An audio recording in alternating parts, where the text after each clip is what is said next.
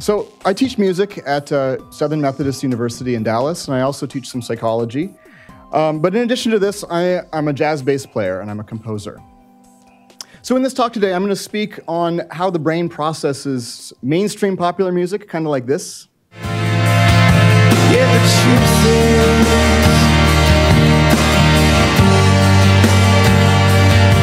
that I miss you. And also some more hardcore music, kind of like this.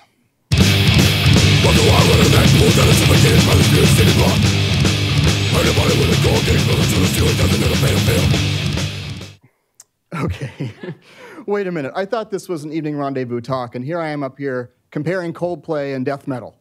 How did that happen? So in an earlier life, I used to play a lot of difficult experimental music, primarily to audiences of other jazz musicians. And to give you a sense of what I mean here, it's a little bit similar to Pepe's music in the background, but a little more harsh and strident.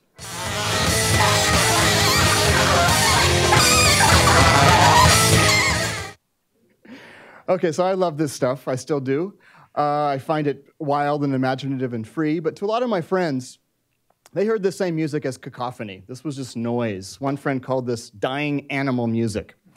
So one thing I noticed early on was that behind these judgments was often an implicit sort of moral undertone that went a little something like this. This music is clearly bad for you. It's unintelligible. What's someone like you doing listening to this, performing it? You know, this isn't good for you. What does it say about you that you like it? And these experiences vividly illustrated to me very early the social entanglements of everyday music listening, that a breakdown of empathy for music can sometimes betoken a breakdown of empathy for the people who are making it. Now, this got me wondering, how does music relate to our social world? What does it tell us about how we perceive those around us? And this line of questioning eventually landed me circuitously and with a lot of help from a bunch of great psychologists in this position of being jazz musician turned scientist. Peering into the brain with powerful new tools can help us unlock some of the most ancient questions in music and the mind. And over the next 10 minutes or so, we're going to explore a couple of these questions together. But first, we have to go back in time. You probably weren't expecting to go this far back in time. So these two flutes are the oldest musical instruments in the archaeological record. They predate the Lascaux cave paintings in France by about 10,000 years or so, and they're made of these bones of these now extinct cave Ice Age mammals. Oh, and I forgot to mention, the second flute there, the one you're listening to, this wasn't even made by human hands. This is a product of Neanderthal culture. What do these instruments, these prehistoric instruments, tell us about the human and even pre-human obsession with music? Why do we make music at all? This might seem like a kind of facetious question, but actually the answer is far from clear. And thinkers for millennia have been grappling with this. So I want to establish a few baseline facts here as we move into this question. First of all, in addition to being ancient, as we just saw, music is a human universal, meaning that every known human society makes a recognizable form of music. Second, music appears very early in human development. Already within a week or two, infants are capable of vocalizing, imitating their parents' vocal gestures. It's also quite expensive. And by this, I don't mean all the money you spent on a Beyoncé ticket a few weeks ago. I'm referring to the fact that when we're making music, we're not gathering food, we're not sleeping, we're not doing things that are very important to us biologically. So this presents us with a quandary, right? Usually these three characteristics are associated with behaviors that have really obvious adaptive value, that arose through evolutionary pressures over long spans of time. Not so music. In fact, the cognitive scientist Steven Pinker tried to explain the universal popularity of music as essentially just a harmless, hedonic pastime. He called it auditory cheesecake, and he didn't win many fans among musicians when he did this. But is that all music is? Is it just something that's pleasurable but ultimately kind of frivolous from a biological perspective? Charles Darwin weighed in on this almost 150 years ago. He wrote, "As neither the enjoyment nor the capacity of producing musical notes are faculties of the least use to man, we must they must be ranked amongst the most mysterious with which he is endowed. Luckily for us, using the tools of modern science, we're beginning to develop some plausible theories as to this mysterious human obsession with music. And some of the more compelling recent theories to emerge here regarding music's biological purpose has to do with its social powers. As Aristotle reminds us, of course, man is a social animal. And there's reason to believe that music might be a really crucial ingredient in our innate sociality as humans, as acknowledged here by the late neurologist Oliver Sacks. So music works as a social cement in many, many ways. For example, as every teenager knows, music is often quite good at allowing us to develop and to maintain social bonds, right? Increasing cohesion and social solidarity. Related to this, it's really quite effective at group coordination. Imagine field workers plowing and singing together at the same time to the same song, or soldiers marching in step, or dancers coordinating their bodies to the same beat. There's also reason to believe that some of our most precious oral histories and traditions, like Homeric epics, were originally passed down generation to generation through song. So if humans are social animals, what trait do we possess that showcases this sociality perhaps better than any other? The quintessential human social trait is empathy. Empathy is what allows us to see the world from another's point of view. It allows us to feel what other people are feeling. If you think about it, it's hard to imagine understanding other minds at all without empathy. We also know that empathy varies quite a bit from individual to individual. It is not evenly distributed amongst the population, as we know very well looking at the news. So seeing that the prevailing view is that Homo sapiens developed these huge brains in part to help us manage this dizzyingly complex social environment, it stands to reason that sociality, empathy, and musicality might all be related. And some of the greatest minds ever have been on to this connection. This is in no way original to me. For instance, Shakespeare in Merchant of Venice has this to say, "The man that hath no music in himself, nor is not moved with concord of sweet sounds, is fit for treasons, stratagems, and spoils. The motions of his spirit are dull as night, and his affections dark as Erebus. Let no such man be trusted. Mark the music." Excuse the accent.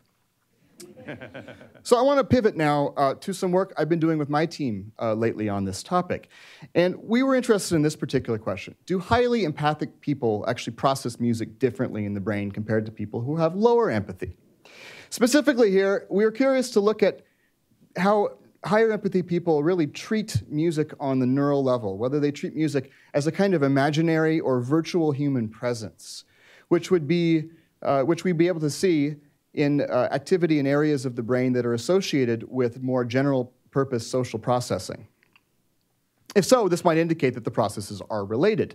So to test this hypothesis, I teamed up with some colleagues at UCLA a few years ago who were also curious about this, and we designed a study. We were looking at music in these four conditions: stuff people know and do not know, and music that they say they love, love, love, versus music they can't stand. Okay, so they brought in their own music. We also had them do this commonly used test measuring individual differences in empathy. Then we put them in a scanner, they listened to a bunch of music, and we were interested in looking at what areas of the brain actually go up or down in activity according to individual differences in empathy. That is, areas that are more responsive to music amongst these higher empathy people compared to lower empathy. And this was published just earlier this year. So now we're going to look at a few brain scans. And I want to start out by asking a very simple question.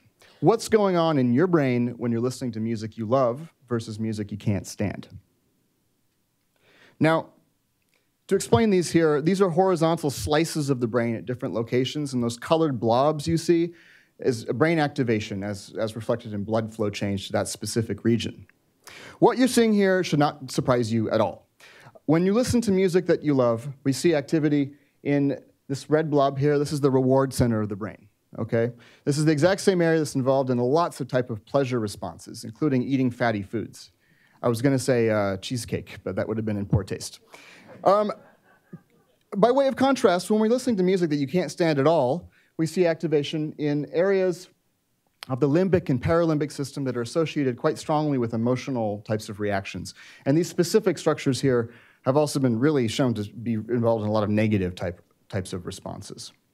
But this tells us nothing at all about empathy. How do individual differences in empathy actually modulate how we process music? And to answer that question, I want to take a very brief tour into the brain of highly empathic people when they're listening to familiar music. As we dive into the brain here of highly empathic people, we see a number of regions that are exquisitely sensitive to music that appear just in these people who are higher empathy, not in the lower empathy people. What does this actually mean? Well, from the top of the brain to the bottom, or left, right here, we found in this study that higher empathy people show greater activation in areas associated with executive function and cognitive control. This is the dorsolateral prefrontal cortex. The reward areas, as we just saw a little earlier, so these are areas associated with pleasure and reward. Also, and this is significant in these slides here, certain areas that have been implicated in many studies as essential to processing social information. These are areas of the medial prefrontal cortex.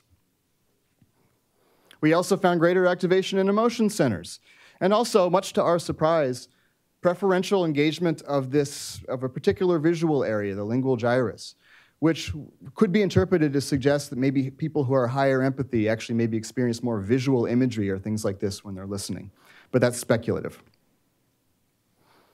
So I want to close my talk tonight with just 3 big takeaway points here.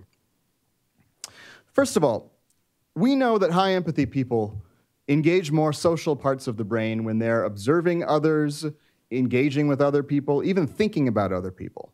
And some of these exact same areas, very interesting to us, are active when they listen to music, which suggests to us that music might be perceived as kind of an imaginary or a virtual human presence.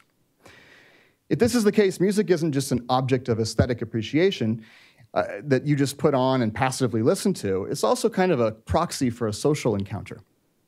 Second, and getting back to some of the earlier evolutionary theories that opened this talk tonight, it's plausible that music may have piggybacked on neural architecture that originally evolved for social interaction. Specifically, our ability to harmonize with other people. Simply put, music might be, evolutionarily speaking, about us connecting with others. And finally, this suggests to us that music may be intimately connected to the most quintessential of social capacities, the human aptitude for empathy. Now, this raises many questions. For example, if empathy modulates how we process music, as this particular study seems to imply, could the inverse also be true? Could music alter our capacity to empathize with others? And this question remains to be explored. So in conclusion, there's so much that we don't know about this music-empathy connection, and this small little project I've just gone over here is really just an overture to a larger symphony that's being written right now by researchers at the intersection of music and psychology. These are really exciting times to be both a musician and a scientist. Modern brain science is helping us explore some of the most ancient questions in the psychology of the arts. Thank you very much.